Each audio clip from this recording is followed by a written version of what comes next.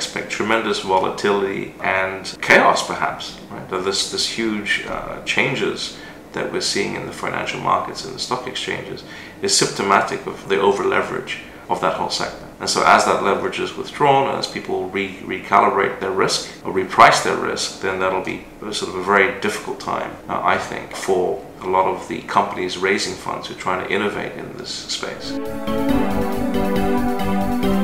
But the good news is that that will be a selection process for the strongest tech companies who have the strongest stories to win. The interesting thing for Asia is that we have 23 different jurisdictions, which were previously was a bug. That may be actually a feature now, given that, again, it can have the holy trinity of these technologies, the web payments technology, the blockchain technologies such as Bitcoin and smart contracts can enable you to build systems which interoperate above individual jurisdictions. So in the 23 different jurisdictions that we have in Asia, you can imagine us using these technologies, these internet-based technologies, to build interoperable systems. That's a very different way of facilitating trade than what the Europeans did, for example, with a single currency. And so how Asia uses these technical developments will be very interesting to see whether or not that sort of bears fruit in 2016.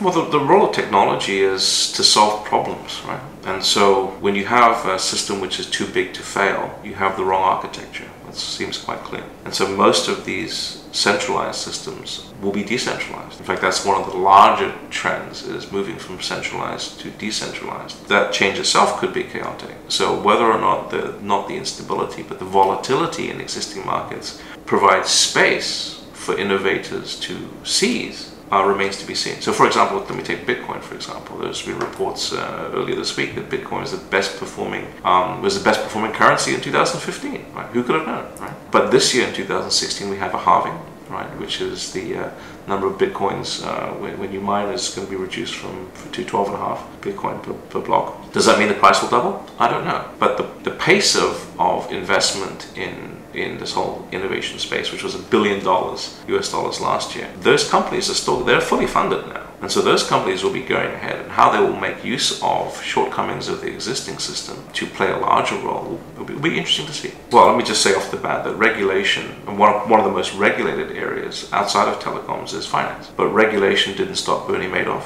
Regulation didn't stop the global financial crisis. So we have a crisis in regulation, which is what's the point? So the point of regulation, I believe, is in many ways market stability, and to ensure ecosystem stability so that the end consumer doesn't get hurt. So if on the one hand you have this huge volatility which hurts consumers, but all the regulations are adhered to, then that's just the market's functioning. But at the same time, if that regulation stifles innovation, when we have this fundamental long-term trend from moving from centralized to decentralized, from moving from analog trust structures to digital trust structures, whether or not the regulation sees that as an opportunity or a threat is, I think, an open question. I think nearly regulators everywhere are trying to wrestle with that. Last year, we saw the New York Department of Financial Services wrestle for many months over its bit license, the license of Bitcoin companies. Again, that's probably too narrow and too specific, and probably misses the innovation. It seems to, in my view, be a bit of a mistake. So you have technology companies who are going to innovate. They're not going to innovate.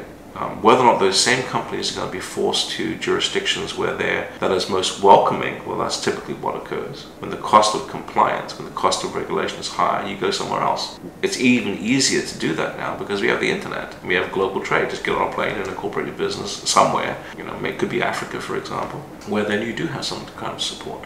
That's sort of like regulatory arbitrage. It's trying to find, and that's not a game that I think Hong Kong should play. I think our regulations are there for a good purpose. The question is, how can we use these technical developments to support the Hong Kong story, which, as I said, is trust, right? Help China move from made in China to trust in China via Hong Kong.